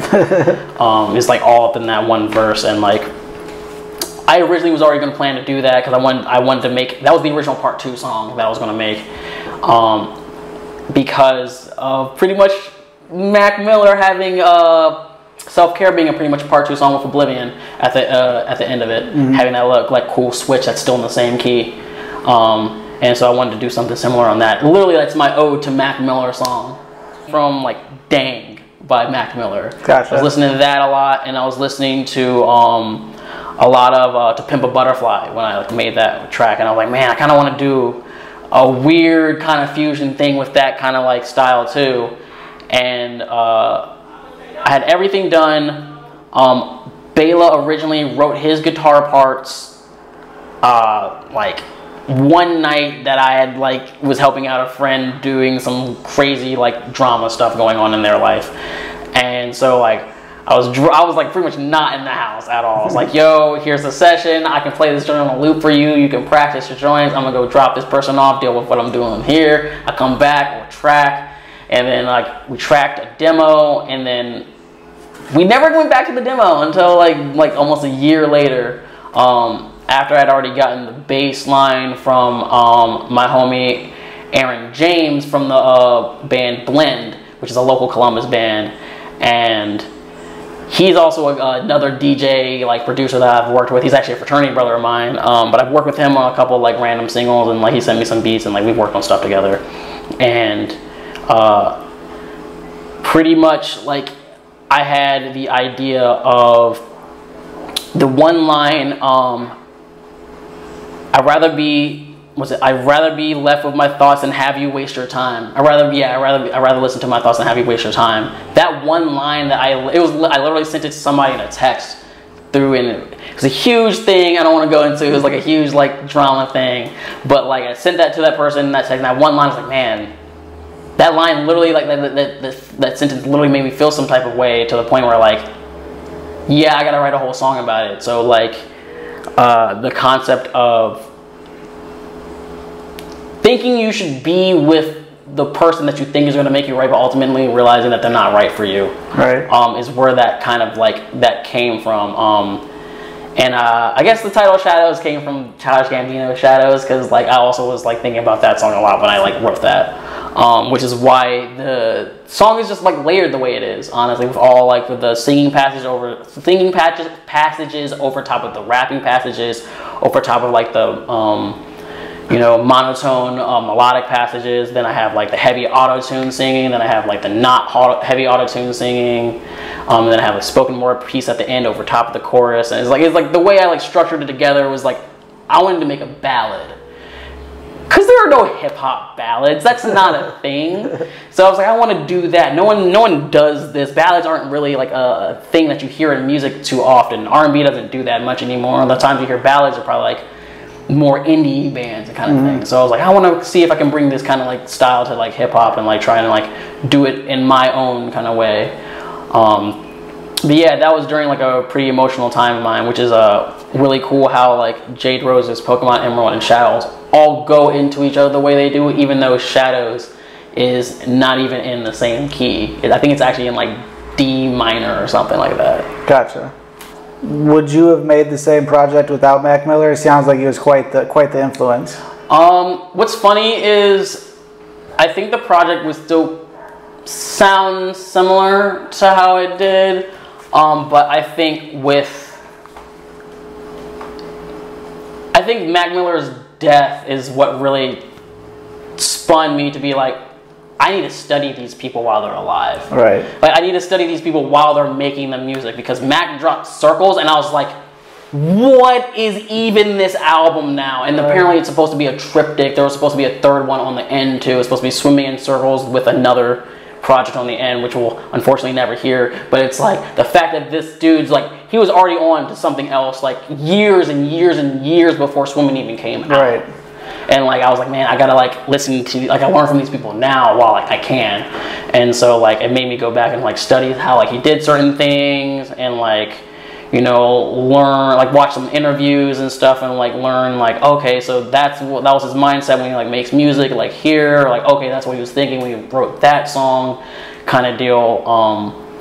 I think if Mac Miller had not unfortunately died, it would sound probably closer to a Tyler heavier influence. I think Tyler like Childish Gambino, mostly just because of this mind state I was already in when like I was going to make the album anyways. I had like a huge like, I want to go for my Because the Internet again, like because I like wanted to try and do it before, but I feel like I messed up doing it and I want to do it again now, but I can learn different things from other artists. And like I had been listening to Flower Boy a lot. I was like, like the way he does it with like the whole concept is he's literally just in his car driving to somebody's house the whole time, and then like he just drops the car off and just starts walking on foot, literally just like the sound effects in between like certain songs and stuff. I was like, man, I gotta learn how to do things like that. So like I think it was just like, it would be slightly different, but I think because of Mac Miller's untimely death, it like jumped his influence into my music more than it already had. Gotcha. Well, if you could pick one Mac Miller project and you could only listen to that one project and none of his other discography, what are you listening to?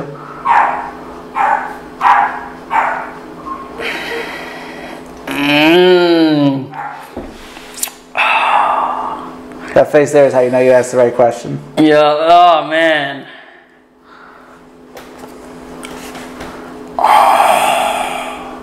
I want to say Watching Movies, but only if it's the bonus track. If I'm not allowed to have the bonus version, then it has to be Good AM. I think that's what it is. I think that's fair. I was in my head, I was going movies or trying to decide something of like the very early years. Yeah, because like for me... Or actually, to make this even harder, did you include... what can I come up with it? The demonic shit that he made. The Larry Fisherman stuff. The Delusional Thomas. Delusional Thomas. Yeah, Larry Fisherman was his jazz project. Yeah. Which I think that was another brilliant thing that he did. Opposed to where, instead of putting all that out under the Mac Miller label, to just come out with a whole different persona. So if it doesn't hit, it's just a throwaway project. But if it hits, then you're like, that was like Faces was fantastic. That was a huge... the personification of like different artists was a huge like influence on me, because I wanted to do that. I still do which is why I'm so invested in like a different genres and different music projects under different genres and different labels and different complete sounds or whatever.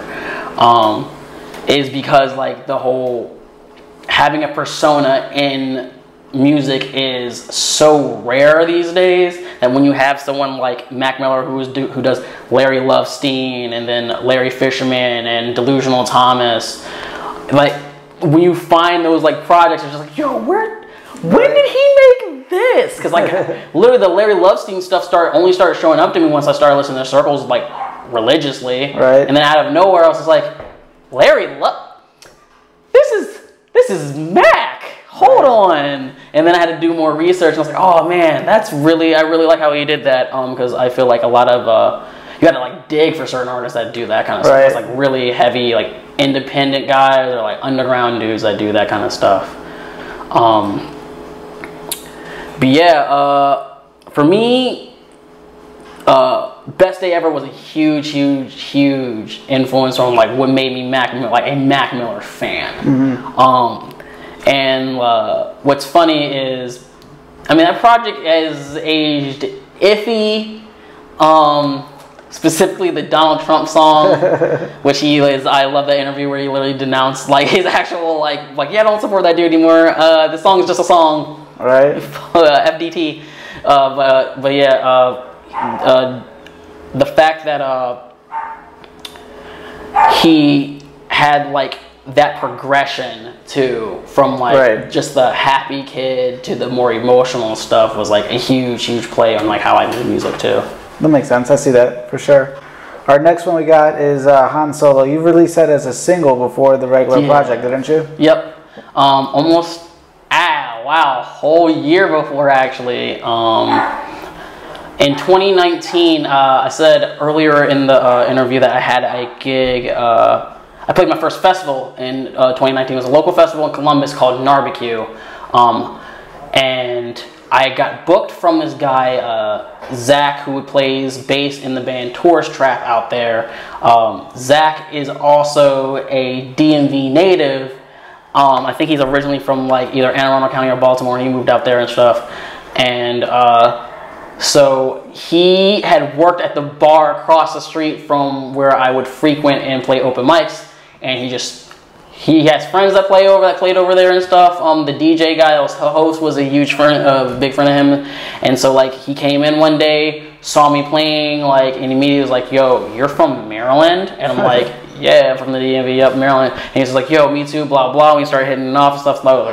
And he had pretty much said like, eventually he had seen me enough times where it's just like, man, I know I just like booked all these acts and stuff for like my festival that I put on every year, but like, man, it'd be really dope if I could get you on doing like a quick like 15-20 minute set like right before like the like closer of the night, OG Vern. And I was like, well, yeah, man, that'd be dope. He's like, man, I can pay you and stuff too. I mean, originally I wasn't supposed to get paid or whatever, but he pretty much was like, yo, I'm not gonna go back on my word or whatever. I'll still pay you and things. But I was like, I'll still do it. I'll still do it for free if that's like what it's about, because this is supposed to be for charity. But regardless, I got like a cool little like gig under my belt, like be one of the only like acts also getting paid out there too was pretty cool.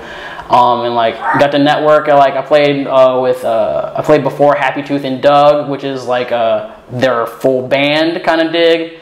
And then like in between them and like OG Vern was like pretty dope, like 15-20 minute set. And like I released Han Solo originally because I was going to drop YK2 in 2019, but I decided to touch it up and everything as I started like making more songs. I was like, I want this to come out right.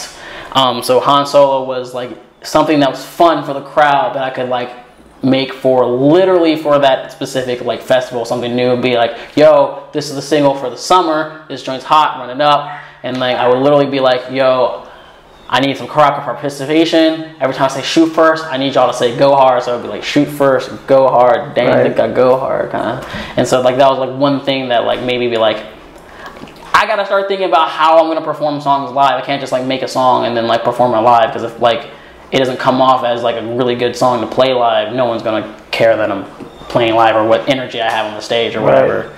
So that was like one thing that hugely influenced like Han Solo and the early release of it as well, because like people really like that song, and it had really good traction when I first had dropped it, and like even like that whole year span that it like came out, a lot of people were just like, man, that Shoot First song, man, is always stuck in my head. I'm just like, awesome. I'm glad people like that. So. Absolutely.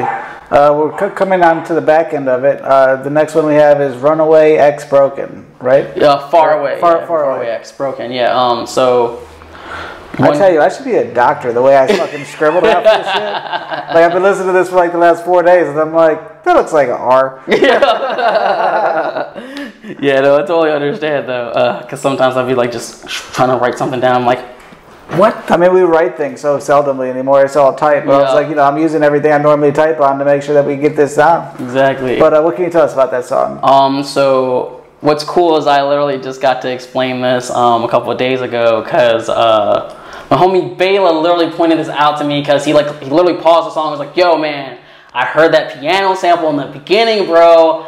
I know where that's from. Like, no one else out here, unless they knew my discography, was gonna know where that's from. And that's a series of songs that I used to literally just rap over that one piano sample in the beginning. It would just be on a loop for like 4 minutes straight, and I just like freestyle over top. It would be like a venting session for me. And I had, as the song indicates, that's the 10th iteration of it, and it's also the first time, well, actually the second time I ever wrote to it. It's normally a freestyle thing. I tried writing to the piano many a times, but it like never came out the way I wanted to. It wasn't raw like I wanted to. And so I would just freestyle over top of it. I would always get the way I wanted it to sound, and then I'd sing with like super heavy autotune on the end, like just Far Away, and just some like riffing stuff. And so when I made that song was originally like 7 minutes long, and I had really personal stuff on the front half, which was probably closer to about like 5 minutes, and the back half, which is like 2-3-ish minutes.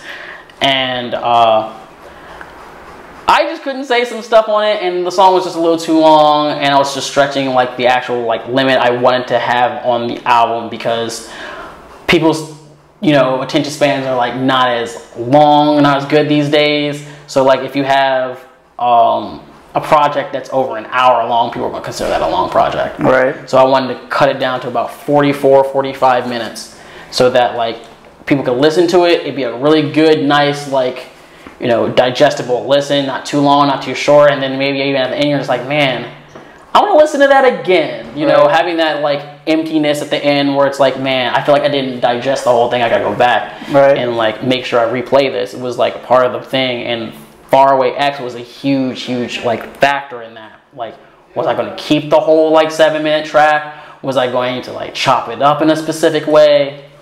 And so what I did is, for like my auto-tuned vocals, I actually learned how Kanye West did that, his effect on Runaway, which is what I did in the beginning. So you have the regular piano playing, and then as soon as the first phrase is over, it starts playing in reverse.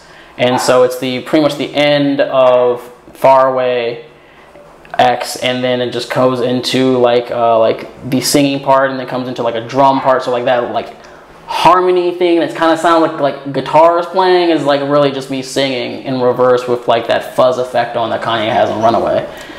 And so I wrote the poem Broken at a completely separate time, because I don't know, I was just on something one day, and I was just like, I really like enjoyed that poem, and I was like, man, I gotta put this on the record. I really feel like this belongs on the record.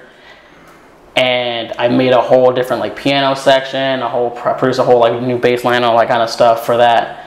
And then when I had it all together, I was like, man, this is a little too long, and I just edited it, shortened it up, had to like do like that movement or whatever. And like, what's the cool thing is about like the Far Away X thing is that was the first time I actually put drums on the beat too. So there's like a whole like different version of that song that like will pretty much, that's a personal thing for me. Nice. Like pretty much no one else will ever hear it unless like you're with me personally in my room and you're sitting down and you're gonna listen to it with me. And it's still gonna have the bleeped out parts, because I'm the only one that needs to know those parts. That's awesome.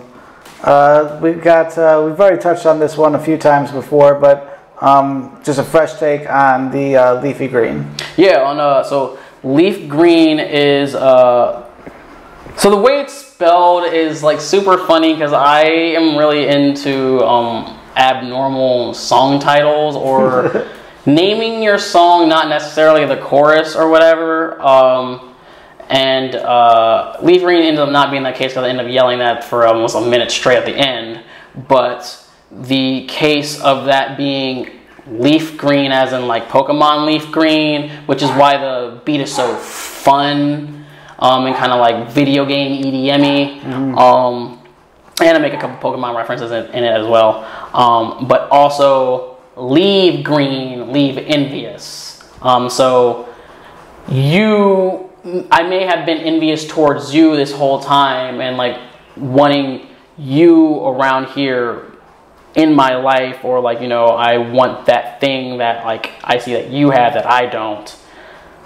But at the end of the day, I'm realizing that I'm better off doing my own thing, and you're the one that's actually envious, and you're trying to lead me on to want what you have because you're insecure about what you want. And it's okay that we're all broken, but at the same time, like, because I realized my worth before you realized my worth to you, that I was able to leave the situation, and now you're looking at me like, damn, why couldn't I have done that? Why couldn't I be like that? Now, like, I'm not winning.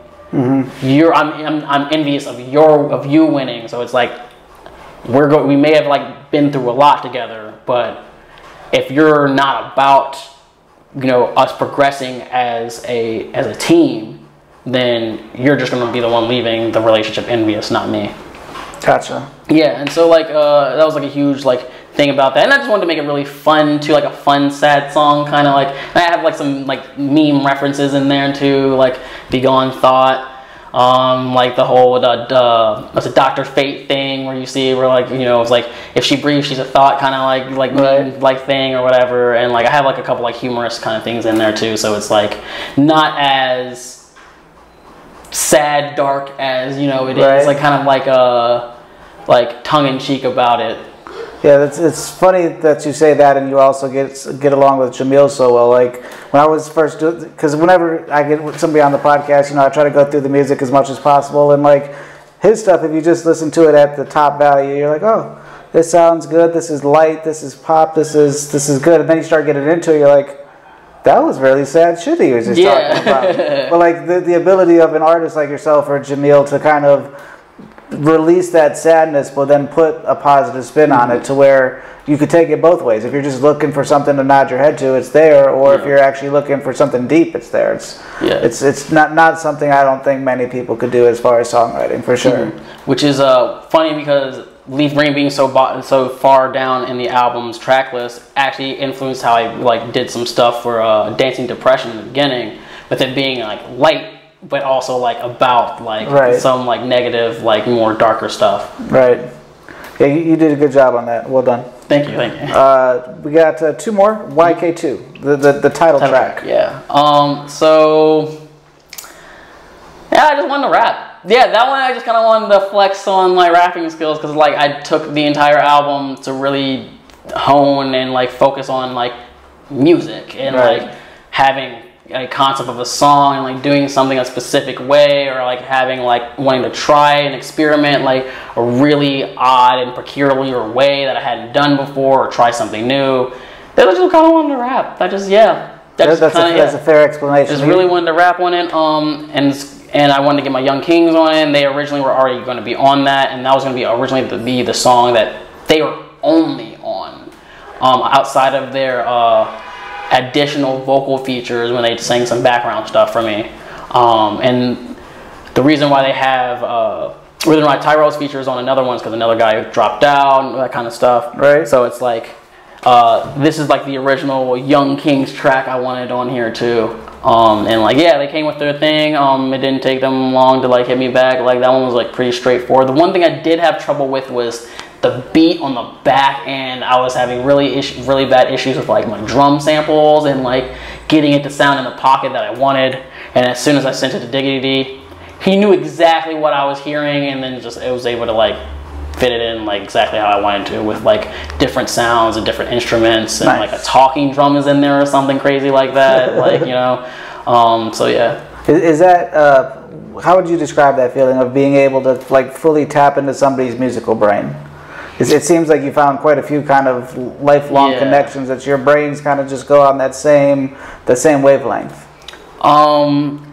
It's a crazy feeling, actually, especially like with Bela, because I've been making music with Bela for like years. I've known him for over 10 years now. And like a huge reason why we're friends is through like music. And the fact that I can literally like sit with him and sing a vocal line and be like, I want you to make a song that kind of sounds like this, or I'll sing a chorus, like our song Tumblr Crushes that we have together, the first joint on Sorry Awkward.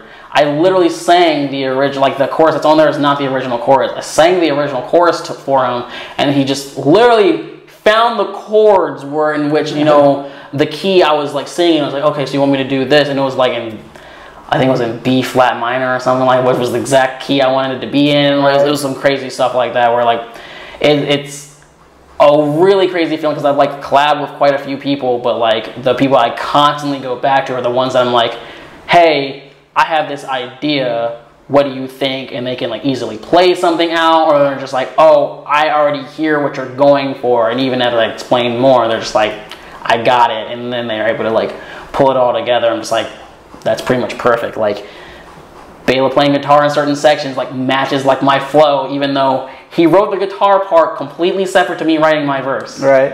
And it just happened to work that kind of way. Yeah, that's awesome. Our last one was the last one. You told us that's the last one that you wrote. Yeah. But what can you tell us in addition to about Sarah Landing? So when I wrote that, I was right before it was right before the showcase. I had produced the majority of that beat for somebody else, and then we ended up having a falling out. That dude also used to live in my house, and then he moved out, and so it was like crazy. And eventually, because I pretty much was like, well, this guy's not hitting me back, I guess I just have this beat for myself now. And I reworked it, restructured it for me in general, and because I was listening a lot to Beautiful at the time too.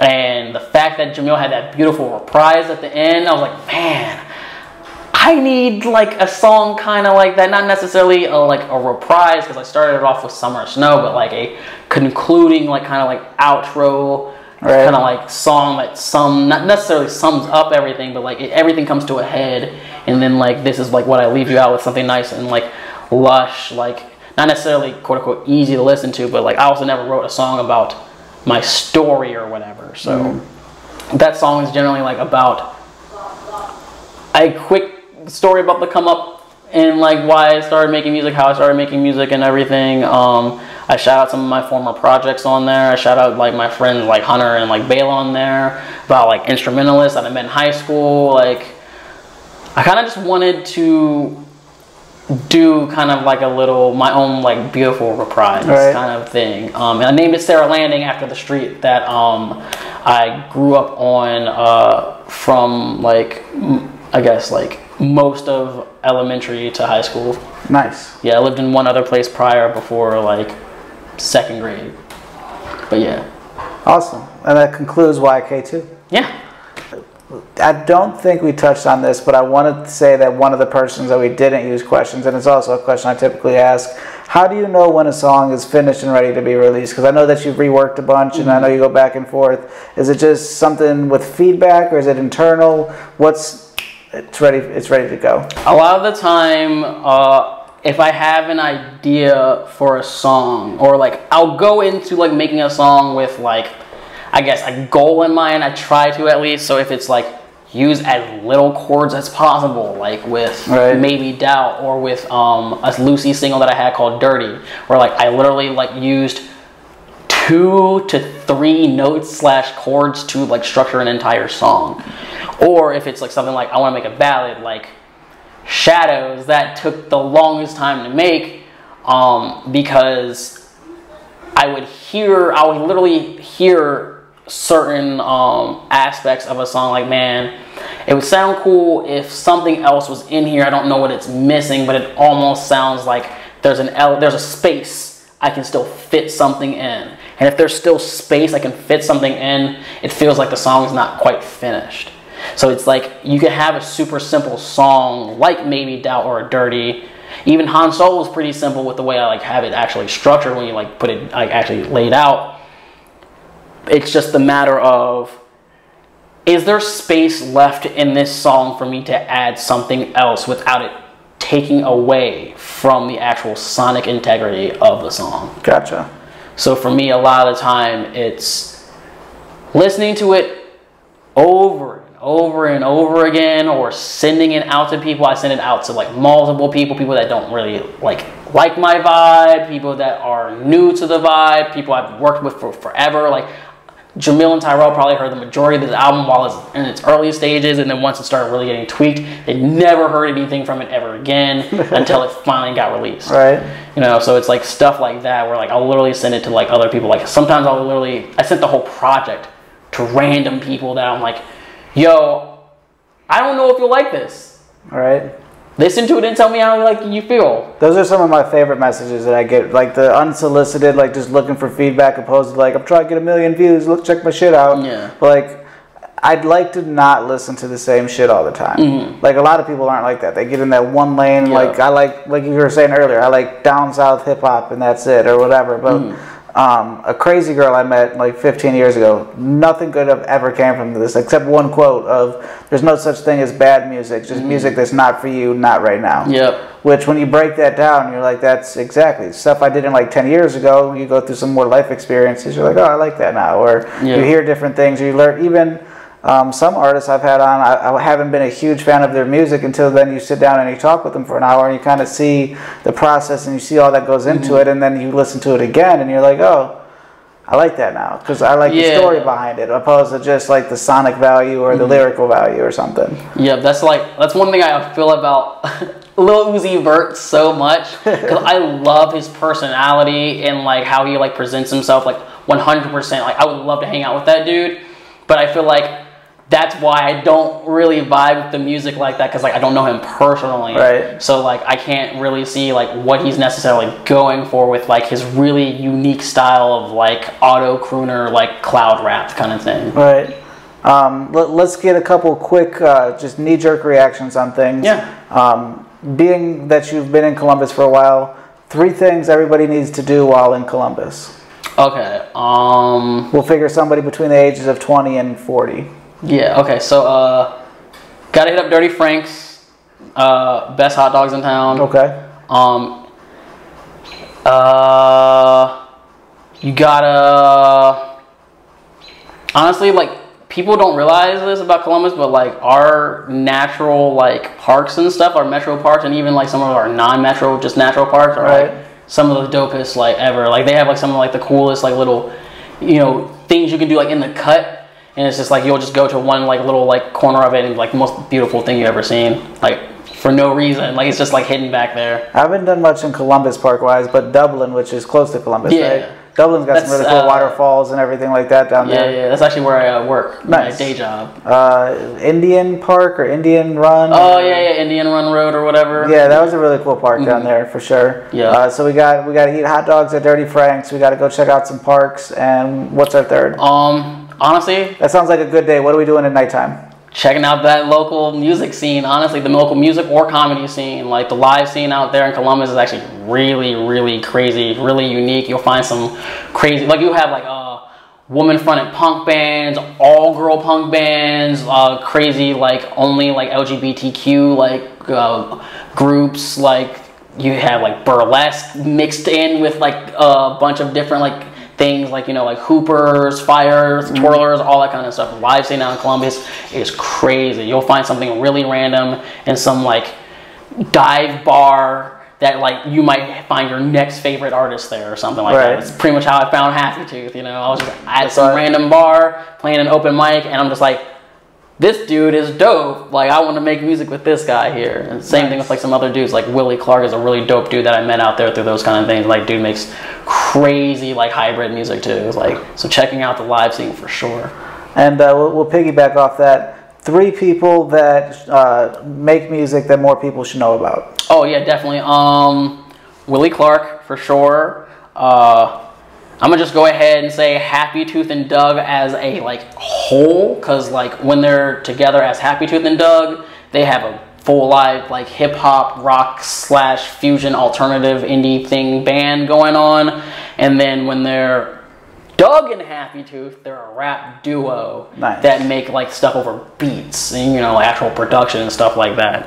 And they have their own like little side gigs and side projects and solo stuff too. So like that band as a whole like has a lot of stuff going on, which is really dope. And then Cali Dreamer. It's a dude I have yet to collaborate with, but a dude I've seen live. I saw him open for Happy Tooth and Doug. I got to meet him in person. I've been chatting with him on IG and stuff, and like, man, I plan to make music with this dude eventually. This dude's really dope. He like makes really similar stuff to me, like in the more like punk side of it. Like he plays guitar, he raps, he sings, he like does like the whole fusion thing. Like he talks about anime, like he raps about like JoJo's Bizarre Adventure, like crazy stuff like that. Like dude's really dope. All right, let's go with 1 or 2 things that people would not think about the full experience of having dreadlocks. Okay, 1, they're not dirty. Whoever tells you they're dirty is a fucking liar and doesn't know what they're talking about. They're actually the most high maintenance like hairstyle you could probably get as like a black person in general. It's just like you're dealing with so much. You like, even though you're not supposed to wash your hair, but like once to twice a month, because that's what strengthens your hair. You're not really supposed to wash your hair, but like once every 2 weeks anyways, right? Because like if you keep doing that, like washing your hair every day, it thins out, which is a huge thing that like people, it's a huge misconception about hair in general. But yeah, dreadlocks are not dirty. You literally cannot lock your hair if your dreadlocks are dirty, period. It just won't work. It'll get really gunky. Your hair will fall out. It will thin out. It will look disgusting. You will never be able to grow your hair again. Second thing that's a misconception is they're not that fun. They're not that fun to have. They're like basically because of like the maintenance. Yeah, they're like everywhere. They're heavy. I was going to ask. Oh man, they're so heavy. Yours goes what, mid back? Yeah, mine goes almost like to my butt now. But yeah, it's especially once it gets wet. I could only imagine. It's just yank your neck back, right? Oh yeah, it's like literally just stuck like this, and like you just feel like you have 5 pounds on your neck. You're like, oh. You gotta wring it out when you dry it too. It's like a whole process. Right. Yeah, so like they're heavy as hell. They are not fun to have. How long have you been growing them? I've been growing mine for it's 2020, about 7-8 years. So we know they're high maintenance. They're not fun. They're heavy. I'm sure they're hot. So what makes it something that you keep and something? Is that just become you? Yeah, pretty much. It's so crazy. Like specifically as a black person who has locks. It's like kind of like become like a spiritual kind of like religious kind of thing. Gotcha. Like you know specific locks like look away. You even name some of them. Some have personality and stuff. And so like even after like it's like when you make it through the ugly stages of having locks, then like there's like a solid year where they're just going ugly. They just look terrible. If you get through that whole year to the point where like, you know, they're about shoulder length, they look really good, you know, every time you get them done, you can do stuff to them, like, you'll just fall in love with them with no matter how, like, you know, how much of a pain it is to, like, take care of them. I feel everything you just said there's a big similarity to beards. Mm-hmm. I think the biggest I've gone is about nipple length, mm-hmm. But I mean, that's still like a foot of shit coming off your face. But it's that same thing. Like you got to get past a little bit past here is going to get itchy, and then it's going to get a little bit curly. But as long as you could kind of maintain it, and once it comes down, it's like you said, it's kind of just like almost a spiritual like this is me. Yeah. If you didn't have dreadlocks, where would you go? Would you go full on shave? Would you go fade? I'd probably go with either a high top fade or I'd either go with the high top fade. Maybe full afro, or like go between like braids and like twists and like afro, like kind of like what Smino does, like he goes between the braids, he wears it out, and then he has like twists sometimes. That was like what I was kind of doing originally. So if I didn't have locks, I'd probably go back to doing that if I just didn't just do the high top fade. Gotcha. To me, like once I realized how far back this was going, and I was like, oh well, I could kind of grow it and kind of just. It's like no. Yeah. Like you got to learn. I'm sure, like you said, I washed my hair way too much. I wore hats and then, plus hereditary and everything else. You're like, oh, I'm just going to admit defeat. I'm not going to be trying to do some comb over shit into my 40s and everything. But just get rid of it. You said your favorite food is sushi. If there is one food that you could eat but you could only eat this food, what are you eating? Is it sushi? Probably, yeah, because like the cool thing about sushi in general, seafood is you can just kind of eat it forever. That and like being from Maryland, coastal state, East Coast, like has to be some type of seafood in my life. Crab cake? Yeah, heavy crab cakes, blue crabs, crab legs, lobster tail, like shrimp. We used to be like big one, like as a kid, right? Like even like calamari and like mussels and stuff now. So I was like, yeah. Right. So I had to have some seafood in my life.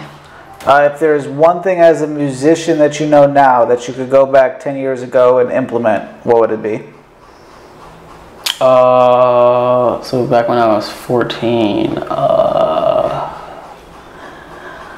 you could change the time frame if you want, but if you could take one piece of knowledge and go back with it, what would it be? Would be pretty, honestly, it would be how I learned, how I know theory. Is like, would pretty much be like, pay attention to your theory, coaching and stuff. Pay attention to the piano class, because like you're gonna use a lot of that stuff later on. I don't care how lazy you feel. I feel the same thing about math. Yeah. I used to think I would never need math, and like just the project I'm doing in there, I'm doing adding, subtracting, measuring, trying to figure out all this shit all day, and you're like, I should have really paid attention. Yeah, that's... Or, like I do landscaping during the day, marketing during the night, so like I just went in my head, I'm like, all right, so it's a shape like this, if it's 7 foot here and 11 foot there, you're like, average is 8, call it 9, just so we got some extra material, but like, in school, you're like, I'll never need to know Pythagorean theorem. Now you're like, oh, I should have paid attention to that. Yeah, that was a huge deal with like when building the stage for the showcase too. Was like, gotta get your angles. And it's because it's like weirdly fit, because our house has a weird. Everything's at ½ inches for some reason in my house. Like all the angles and stuff, the walls are ½ inches, and it just makes no sense. So like we had to like attenuate for like weird like length numbers and stuff. It was like ridiculous. Yeah, this house was made in 1917, so we got 103 years of things shifting, like putting in the floor. You can't cut the board straight because the wall's not straight. Or doing those panels in there, like I can't just make all 7-inch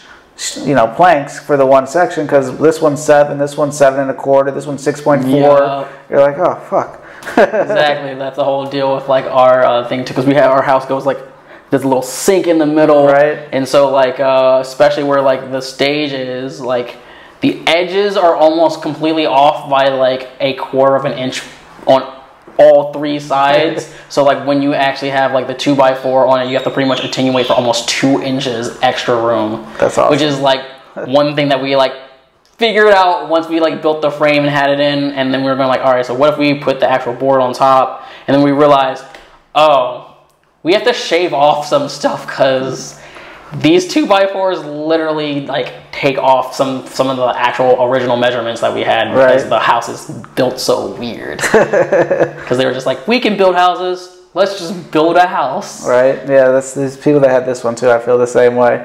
What is the hardest thing of marketing yourself as a musician? I would say it's literally knowing how to market your own self. Because it's really easy to look at someone else and be able to tell like where their best qualities are come from, and how to like promote something for them. Like specifically like with like Jamil, the thing I would like promote the most with Jamil is how unique how uniquely he makes his like production, and like I would like be like, man, you should do some Twitch streams of you literally making a beat, you literally going. I'm so glad you said that. Did you listen to his interview that I did with him? Yeah, I've always had like that thought process of like, man, Jamil should just do something live with like his production. He should have a full-on podcast, and same with kind of, especially now that you've explained your process, being that it's kind of similar, to have a podcast version, not just the stream song, but to have just pretty much what we just did here with each song, to have, instead of just putting out that 14-track thing, have a 2-hour thing of,